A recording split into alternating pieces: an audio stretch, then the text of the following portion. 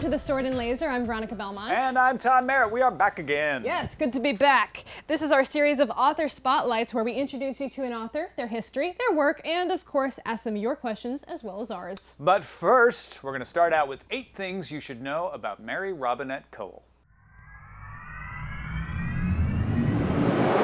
Mary Robinette Kowal is a Hugo Award-winning author and professional puppeteer, and as a voice actor has narrated books by Cage Baker, Cory Doctorow, and John Scalzi, among others. She has also met Sting. Hate her, love her, or fear her, but do not underestimate her. Nobody hates Mary, Tom. God, why would anyone hate Mary? Jeez.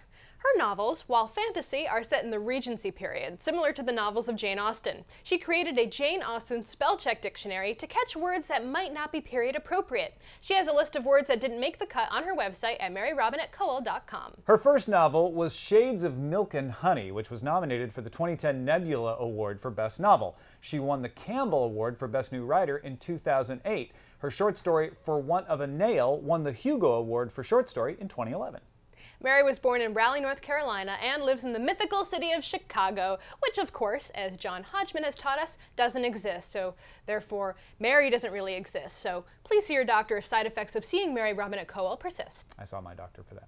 Mary's puppet designs have garnered 2 Unima USA Citations of Excellence. That's the highest award an American puppeteer can achieve. She once told Patrick Rothfuss that the Muppet she has the greatest emotional connection with is Ernie.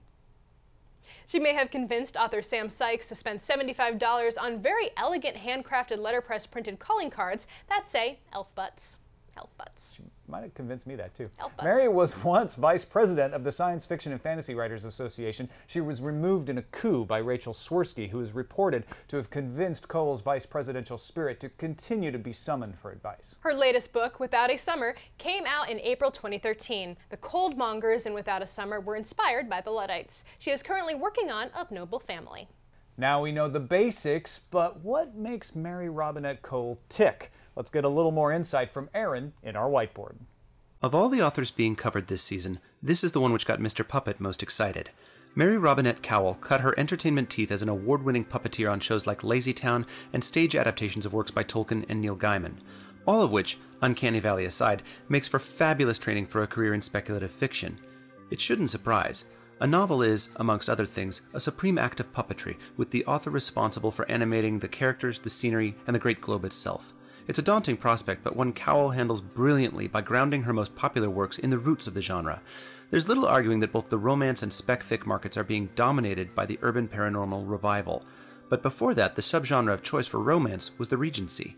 That makes sense, and sensibility, haha, because Jane Austen framed the romance as much as Tolkien did epic fantasy. It's like the genre was just waiting for someone to remember this and inject the paranormal into the Regency setting, and not in the one-shot joke way of Pride and Prejudice and zombies. The result is, like Austen's work, eminently humanistic. The spellcraft serves literal and metaphoric ends, but the emotional focus is on the characters, empathetic stand-ins for exploring human motivation and behavior, not coincidentally, like puppets. Plus, her last name sounds like something Batman would wear. Kowal. It's like towel, but cooler. My wife says I'm childish. What do you think, Mr. Puppet? That was fantastic, though. Do we tease him a little bit about the pronunciation? I don't know. He makes such a good point about Batman. Maybe she should consider alternate pronunciations for Batman jokes specifically? I like that he has a puppet in there. I do too. That's pretty cool. All right, enough talking about Mary Robinette Kowal behind her back. Let's see what she thinks about all this. Yes, we are happy to have Mary Robinette Kowal with us today. Thank you so much for joining us, Mary. I really appreciate you being here. Thanks. I'm delighted to be here. And, you know, I'll think about the cowl thing. Just for Batman jokes or just in general? Just for Batman jokes. Okay. Yeah, just limited use. That might be worth. Well, you know, also epic fantasy jokes, because you can have a cowl with that. That's a good point. Sure. Right. All right. Yeah, so we'll make some excuses for Aaron. Look what Aaron has done. He's changing all of our lives. But tell us a little bit about Without a Summer. Right, so Without a Summer is set in 1816, which was historically called The Year Without a Summer. It's a historical fantasy. So my main characters are professional glamourists, which means basically that they can pull light out of the ether and create illusions with it. And they can also, you can cool things a little bit with glamour, but not, you can't freeze things, but there's a specific type of glamour called coldmongering, and people are blaming the coldmongers for the climate change, even though that is scientifically completely false. As you know, assuming, of course, that magic works. So there's a magic system, but then there's also climate change. There's climate change, and so it's basically, it's really a political thriller, courtroom drama that is masquerading as a Regency romance. Love it. With magic. That is the best of both worlds, actually. And there's a metaphor for the Luddites in here. Yes. You have the actual Luddites, but then the coldmongers are also serving as a metaphor for the Luddites. One of the interesting things that I found when I was looking into this and researching it was that I'd always thought Luddites as just having a fear of technology, but it was really a fear of, or a resistance to people changing the way the world worked. The Luddites were primarily upset about the weaving frames, and that's because, historically speaking, you wove at home. It was a family thing. Everybody was weaving, you know, and you didn't have to have outside the home childcare because everybody was at home. And as soon as the weaving frames came in, it became something you had to do outside the home. It became something that unskilled laborers could do, and you had to have childcare. So it was a major disruption of life, and that's what they were upset about, not the technology itself. That's really interesting because it kind of fits in really well with today, because now we're talking about how technology is disruptive of home life and relationships. Hold on, I have to take this. Yeah, thanks. Yeah, that's good. Real nice. So that's interesting how that kind of comes into play. Yeah, one of the things that you hear all the time is history repeats itself, and when you're writing historical fantasy, it is, so true. That it just constantly, I'm reading things and going, oh, look, and we're going through this again. Now, Valour and Vanity is out in April. You're busy. Tell us a little bit about that. Valour and Vanity we have described as Jane Austen writes Ocean's 11. Nice. So it's set in 1817. It's in Venice. And the thing that I am really excited about with this is that in Venice in 1817, Lord Byron was there. So this is a heist novel with Lord Byron. Lord Byron as the Rat Pack, kind of. Is that right? Yeah, basically. He was the bad boy. Carolyn Lamb called him mad, bad, and dangerous to know. And you start reading his letters and you're like, oh yeah, and also totally why all the ladies and men were completely hot for him. I like how instead of it's Venice, not Vegas. I kind of like it. Venice, baby. Yeah, there you go. Yeah, you can make some. Totally works. There you go. I made you a joke. We have a ton of listener questions for you today. The first one comes from Sandy, and she wants to know, I would love to know her time management secrets. How does one juggle writing, audiobook narration, and puppetry? So there is a lot of keeping a very tight spotlight so that people cannot see all of the balls that are on the floor. I spend a lot of time doing what I call structured procrastination, which means that I will work on something until I hit a wall with it, and then I will switch over to something else. A lot of times, things like puppet building don't involve the storytelling part of my brain. So I can switch over to doing some puppet construction and let the story keep churning. Likewise, when I'm doing audio narration, I'm thinking, I'm basically just reading somebody else's work.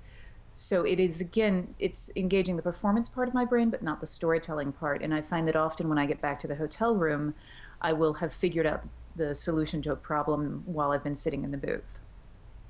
That makes a lot of sense, actually. You're just sharing out parts of your brain and letting, and doing recharging. That's really good. Trike wants to know, clearly people like Jane Austen, as we know, influence your books, but which writer do you count as an influence that would surprise us? Ooh, that is a good question. Probably Myrtle Reed, and she would surprise you because you've never heard of her.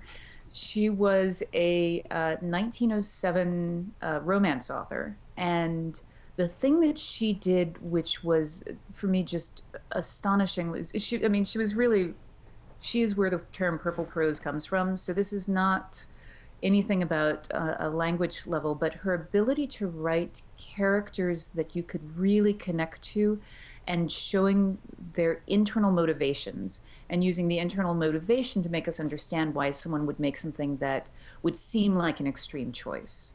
So I find her absolutely wonderful. So I read a lot of romance novels for my other book club, Vaginal Fantasy, and I'm curious to know what a romance novel from 1907 is like as compared to something that we would read today. It's very much the same structure. It hasn't actually changed that much. It's two people who shouldn't get to be together for various reasons. They struggle against those reasons, and then they get hitched. A lot of sexy times? Any sexy times? Or is it too soon? Ankles. The sexy fun. It's funny that you say that, because there's you'll see the phrase "he made love to her" all the time, but at the time it just meant he said fancy words to her. He sweet talked. That would be confusing in this context. Yes. I'd be like, wow, they're really making love a lot. To hilarious like, misunderstandings. They're just in public, like on the carriage. No. You would not make love in public. No, you wouldn't even talk about, like, wait, which make love are we talking about now? Either. Both of them, actually. Either. All right, well, let's move on. That's a discussion for a different day. Jeremy says, so Mary has recently signed a 3-book deal, one of the books being the 5th in the Glamorous series that we spoke about earlier, but I was wondering if she could tell us more about the other 2 books. More specifically, what genre will they be? Will she continue writing historical fiction, or will you move more into science fiction like some of your short stories? Well, both of the new books, Stagecraft and Ghost Talkers, are historical fantasy. They are set in completely different timelines than the Glamorous histories, totally different magic systems. And they're both standalones. Stagecraft is set in 1907, Nashville, Tennessee. It is political intrigue. It's set in vaudeville. We're dealing with a lot of race and class issues, but also because it's in the theater, there's some good, clean family entertainment, and then stuff that is just really brutal because 1907 Nashville, Tennessee. The other book, Ghost Talkers, boy, both of these are depressing books. Actually, Stagecraft has a happy ending. Ghost Talkers is World War I, and this one is if the spiritualist movement worked exactly as advertised.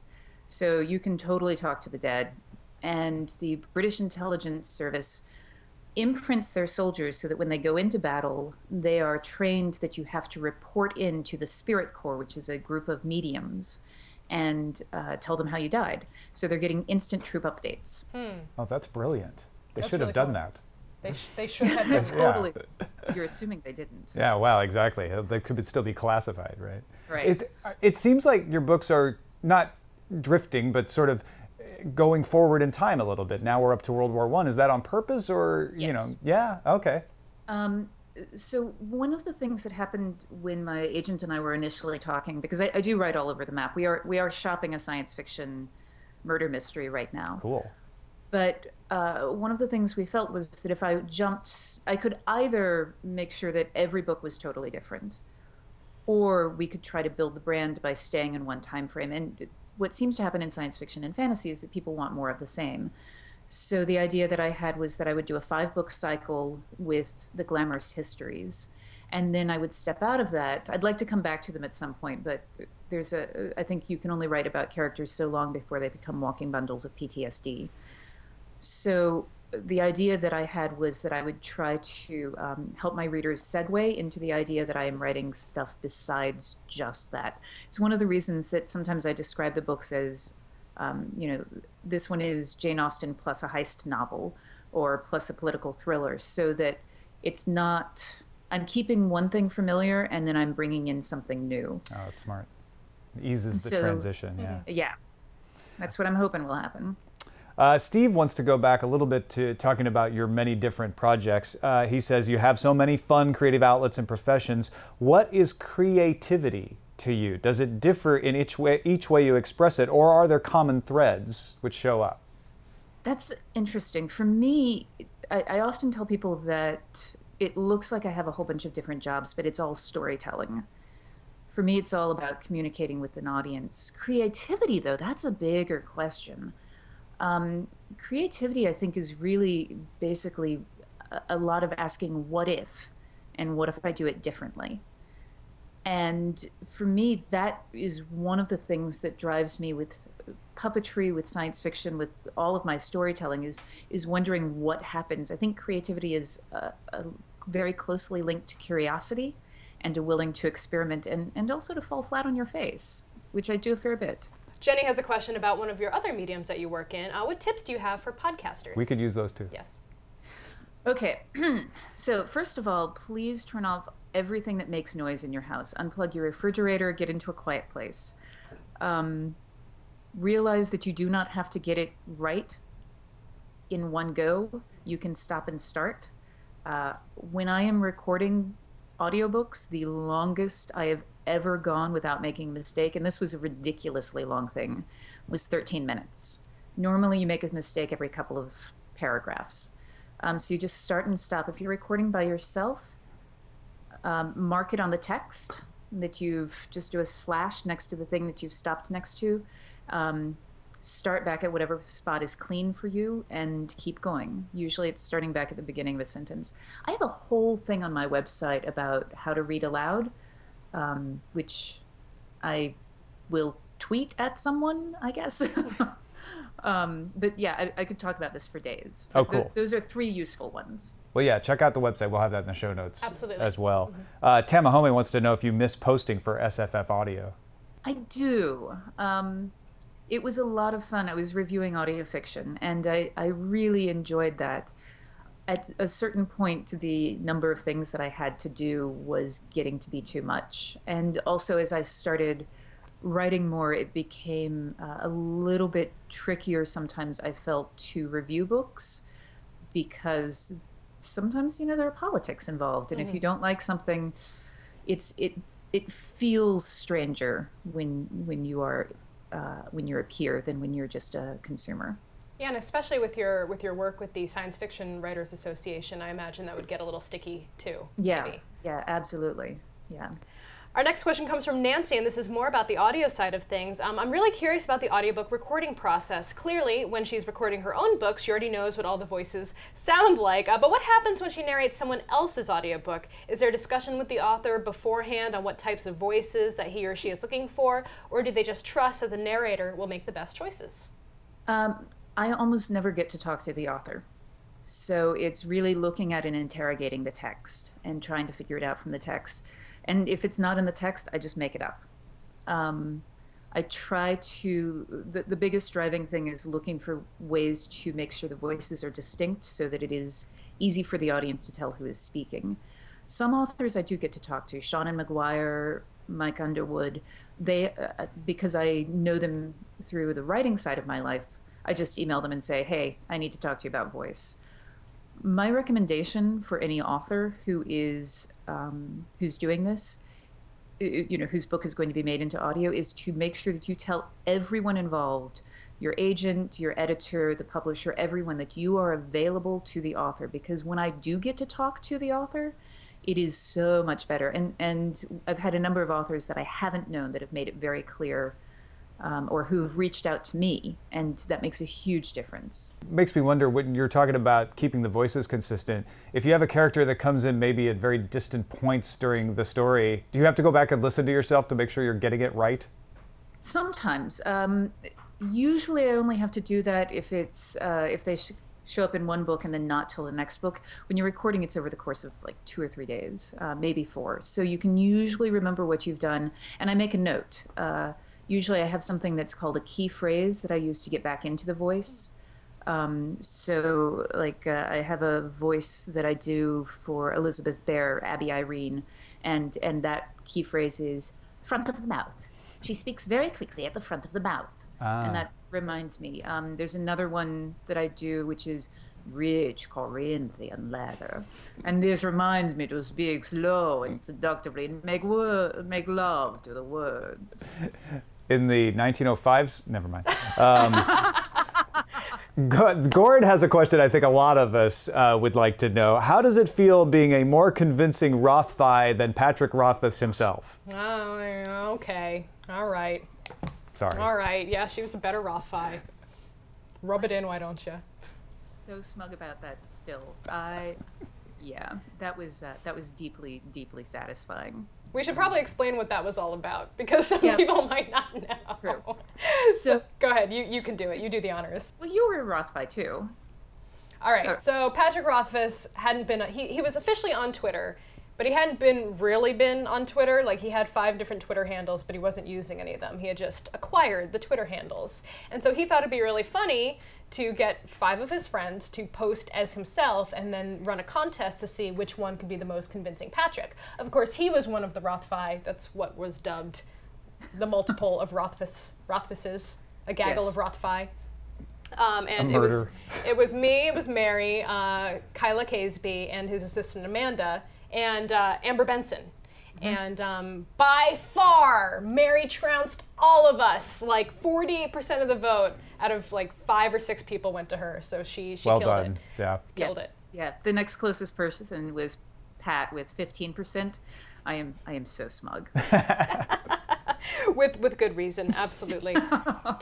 All right, well, we have another question from Alex. He wants to know, why do you write short fiction in addition to novels? Do you like it more? Are they more lucrative? Does it give you an outlet for new ideas without having to like commit on a novel-length project? And then he said, I'll shut up now and let you answer the darn question already. I write short fiction because I like reading short fiction. There's a thing that you can do in short fiction that is harder to do in novels, and that's the emotional punch. There's a theory called the Hollywood formula, which is that when you get to the end of the novel or story, that you need to do 3 things, which is solve the problem, defeat the villain, and reconcile the viewpoint characters. And the closer together those things come, the bigger emotional punch. A short story, by very definition, those 3 things are going to have to come right on top of each other just because you're in such constrained quarters. But short stories also allow you to really look at a decision point in someone's life, at a crux point, in ways that novels don't. Novels are a long series of crux points.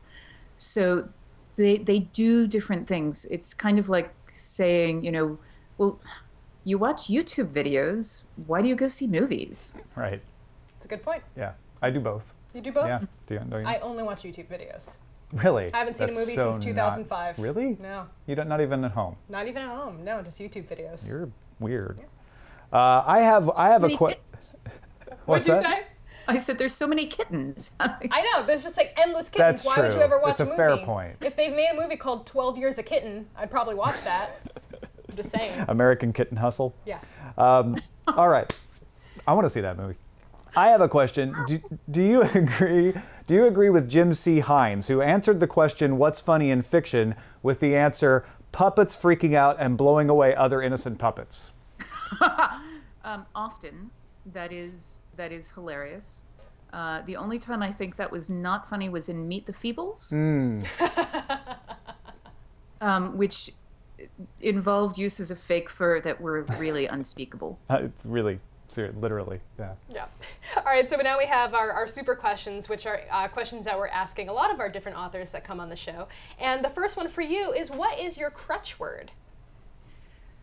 So I have a crutch phrase, which is, it occurs to me. And I have to root that out. The other crutch word is, I have characters breathing a lot. It's a thing you do in puppetry to express emotion. And so I have to go through and root out that body language and replace it with other things. Oh, that's really weird. What does that look like? What does that body language look like? Fortunately, I brought a puppet with me. Oh, did you? Lovely. Well, yes. So, so the idea is focus indicates thought. What the puppet is looking at is what it's thinking about. And breath is how it expresses emotion. So,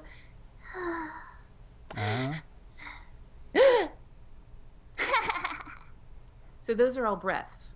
So, when I have a character who sighs heavily, inhales sharply with fear, holds his breath with anxiety, at a certain point it's like, yeah, we understand that he's breathing. Right. And so I go through and say, instead of he holds his breath with anxiety, he shifts his weight from one foot to the other or something like that. He hyperventilates from breathing too much. Yes. That's another one you could do. I'll use that. Oh, no, I won't. No, it's all she can have it, right? Yeah, she can have that. Yeah. All right. Which sci-fi or fantasy author would you most like to see as a puppet? This is actually very, very specific to you. I think we probably won't be asking a lot of other authors never this know, question. right? I know. That is such a hard question because the thing about puppetry is that there is a certain amount of this involved. And so there's a limit to how many science fiction authors I would really, maybe a rod puppet, you know, a nice long firm rod. No, that could also be awkward. That could be uncomfortable. So maybe I could talk about marionettes, you know, which one I wanted to string up. That could get political. Yeah. Body puppets, you know, where you fit the entire body inside. Hey, Patrick Rothfuss. There you go. Body puppet for Patrick Rothfuss. Perfect. Oh, you totally were. Excellent answer. And with the beard, oh my goodness, he would be a great puppet. Isn't there just a little of all of us in Patrick Rothfuss? Yeah. I think Probably yeah. a beard. Yeah. Somewhere. Yeah. You know, Pat would be a great Fozzie Bear. He would. He is adorable and cuddly. Yeah. Yeah. All right. We've talked a lot about Patrick Rothfuss in this interview. He's going to get a big head. He's if we keep haunting talking our about interview. But thank you so much, Mary, for chatting with us today. Really enjoyed talking to you. Oh, thank you. This was so much fun. And I'm so delighted to at least be virtually in the castle. Yes. We'll have to have you in person sometime, too. Yes, you can meet Lem, who is decidedly not a puppet. No, He's not. No, we decided to. He's a living creature, Tom. Oh, of course. A living, Sorry. breathing creature. Dragon. My mistake. How dare Real you. dragon, not puppet. How would you. that happen? Hey, Without a Summer came out January 16th, and Valour and Vanity is out as of April 17th. All right, that's it, folks. If you want more Sword and Laser, there's lots. Join our Goodreads group at goodreads.com and subscribe to the podcast, both audio and video, at swordandlaser.com. We'll see you guys next time. Bye, buddy. Bye.